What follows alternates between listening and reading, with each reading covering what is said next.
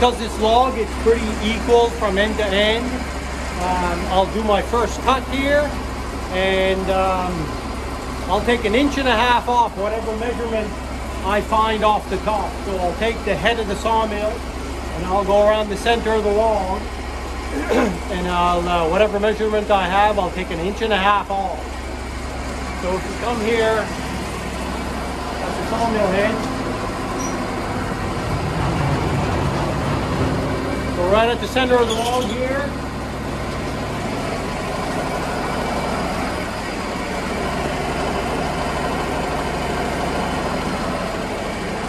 we've got 10.5, so I'll make my first cut at 9.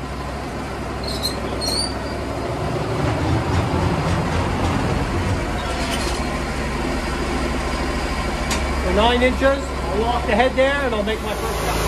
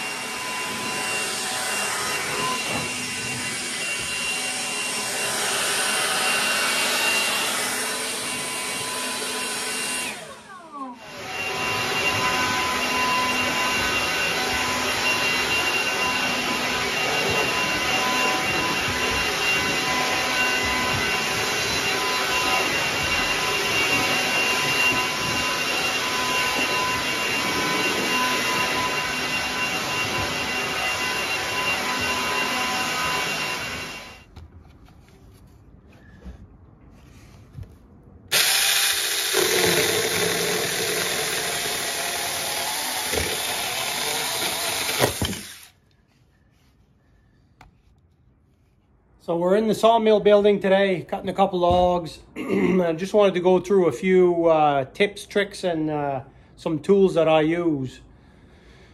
So I've got some tools here that you should have if you have a sawmill. Chainsaw, mini chainsaw.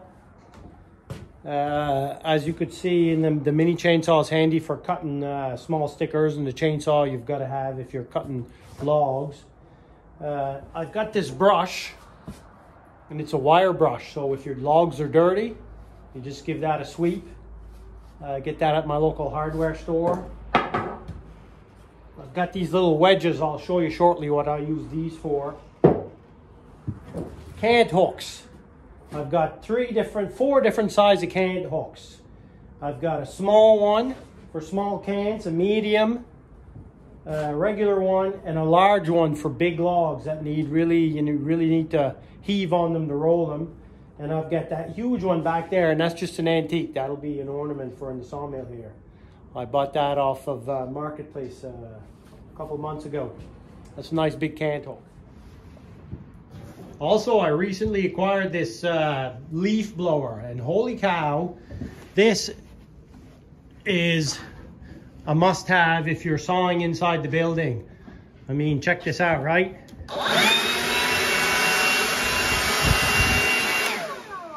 What a cleanup.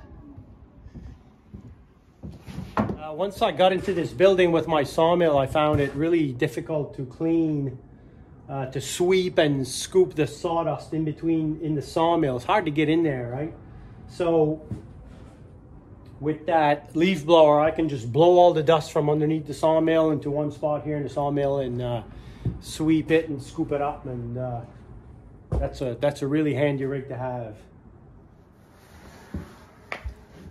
This is a Steel MS261C. I bought this last summer, and this is a great saw. This is a pro saw. Works really good. And there's my mini chainsaw. It's a Saker mini chainsaw. I'll put a link up in the video here. I just made a product review on it. Really handy tool to have around the sawmill. Really handy. Yeah, so check out this huge cant hook or peavey. This would have turned some logs or probably wedged out some logs in the rivers and stuff back in its day. I don't know how old it is. Could be 100 years old, not sure. But anyway, that'll make a nice display for here in my sawmill building. It's huge. I got a couple different size wedges here. I'll show you what they're for. So when you're sawing a tapered log, this log's not very tapered. It's pretty equal on one end to the other. But sometimes you saw logs that are really tapered. And so you need to, some sawmills have a toe board. So to lift up the smaller end of the log and make a straight cut. So what I have built, my sawmill doesn't have that toe board. So these are small toe boards. So all I do, I can stick this toe board in here like that. And once the log rolls on here, it just rolls onto this toe board. So say the small end of the log is here, it lifts it up. And it stays there. So I've got this is like a 2-inch one. I've got an inch one. Yeah, just a easy thing. And I can go on one end of the mill or the other. I can come on, if the small end of the log is on the front of the mill, I can put it over there as well. Or in the middle or on the end, doesn't matter. Yeah, so DIY toe board. So coiling up your bandsaw blades, I put a couple little clips there to try to show you if some of you aren't sure how to do it. Takes a lot of practice. Coiling them is easier than uncoiling them. So, you know, I put a couple of videos there. If you have any questions, give me a shout out. So hold your blade, teeth up, say 5 o'clock and 7 o'clock on the, like on a clock. Hold your blade in front of you and like swing it down and let it flop down like that. And once it flops down, put your hands together. I guess sort of like this. Let it flop down and put your hands together like this. And it'll make 2 rolls, and then the other roll, the other coil will come up and you've got it coiled up. Takes a bit of practice, but if you sort of know what you're doing, so around 5 o'clock, 7 o'clock, teeth up, flip it down, hands come together. So you see, you've got your 2 loops, hold on to your 2 loops, bring your other loop together. There you go. So uncoiling it. So you grab your blade, kind of separate it. So this was the one you coiled up at the end, and there's an X. You see how it makes an X? So take your hand like this, Hold on to it like that. Hold on to this. And this should let go like this. There you go. And that's how you uncoil it. This one will take a bit more practice than coiling it back up. But that's the best way I can explain it to you.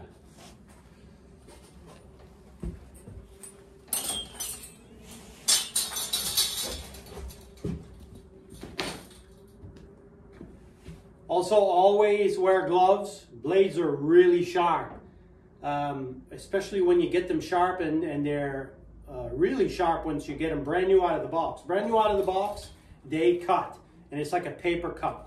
So always wear gloves.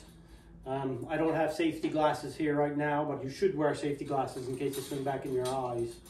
So again, with coiling it out, separate your blade a little bit. You've got that one by itself, you got that X. Turn your hand around and that'll swing out. You can sort of control it. And like I said, that will take a lot more practice than coiling it up. Coiling it up, teeth up, gloves on.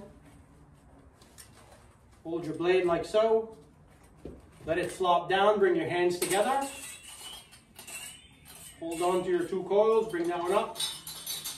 You're all set. Practice. It takes a lot of practice, especially the uncoiling. That takes a lot of practice. So it took me a couple of years to figure that one out. But if you play with it long enough, you'll get it. Coiling them up after a few times, you'll get it. But anyway, I coil them up. And once they're dull, I put a zip tie on them and they're ready to go to my setter sharpener guy.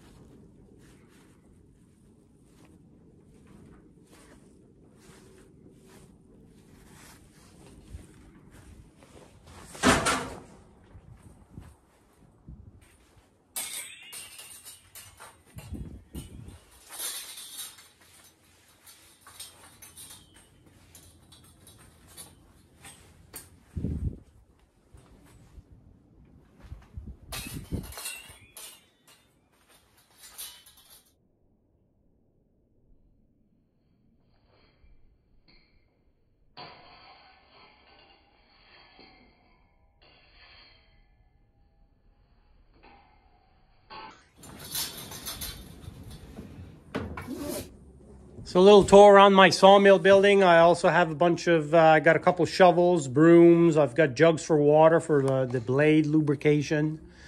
Some fuel, first aid kit. I've got my bands saw blades all hanging there. I've got the dull ones over here. And I got a whole pack of zip ties. So when a blade gets dull, I zip tie that. You can get those at the dollar store. They're cheap enough. For those of you who are new, this is my SMG Champion sawmill. It's the Pro 20.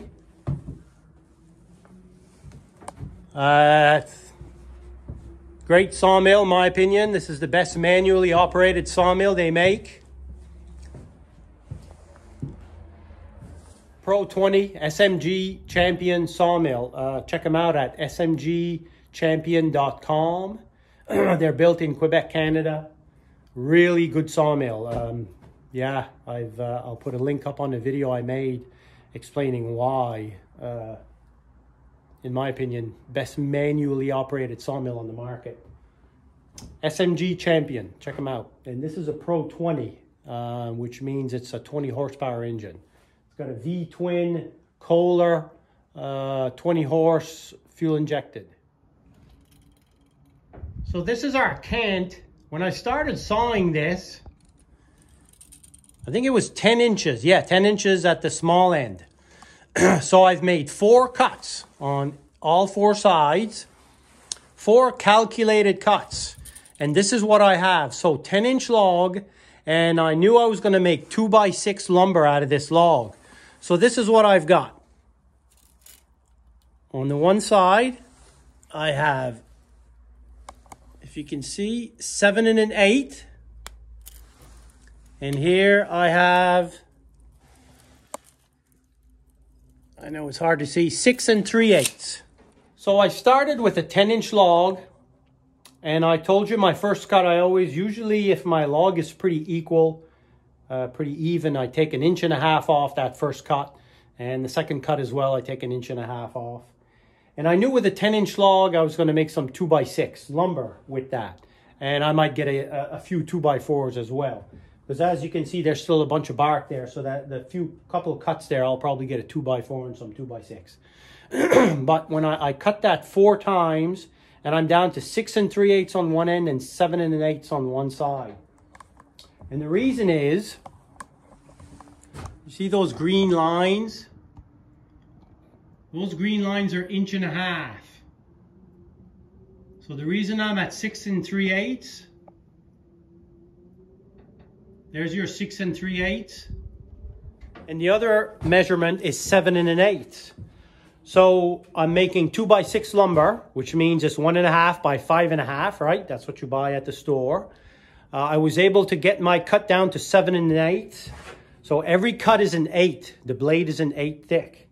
So on that side that it's 7 1/8, when I make another cut, I'm going to make my cut at 5.5. That'll be my cant for my 2x6. And I'll trim him into a 2x4 probably, because I got a little bit of bark there. And when I flip it over again, I'll be at 6 3/8. And that's 1, 2, 3 equal cuts to make 1.5 inch lumber. So I'll probably get 1 2x4 and 3 2x6s out of that cant. And there's a little tip, or a little trick anyway. But I'll make a few more videos on how to cut other different size lumber.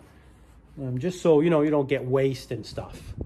But that's the reason for the 6 3/8 and the 7 1/8. So with this sawmill building, I always had intentions of putting, you know, old sawmill memorabilia, antiques and stuff. And I'm slowly putting that up. I've got, you know, a couple flags in here. Of course, the Canadian flag there. And I've got Old Glory flying up there as well. For all our American neighbors. And I have this little piece of memorabilia. This is an interesting little piece. Interesting piece here. So here in Belleville Cove, there used to be a huge sawmill just over next door, years and years ago.